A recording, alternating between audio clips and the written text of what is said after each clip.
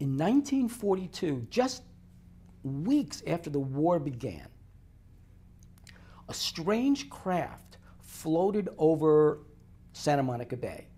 A strange craft floated over Santa Monica Bay, heading north.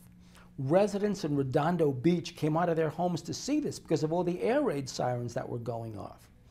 The United States military fired at the craft. Searchlights were poking through the night sky to try and capture this thing.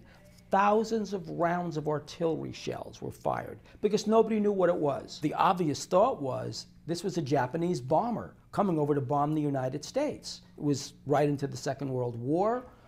Pearl Harbor had already been bombed. We declare war on Japan, but it wasn't a Japanese bomber. It was flying too high.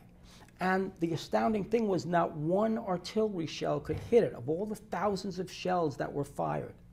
People outside that night swore that it was not a plane, that it was a flying saucer, a UFO.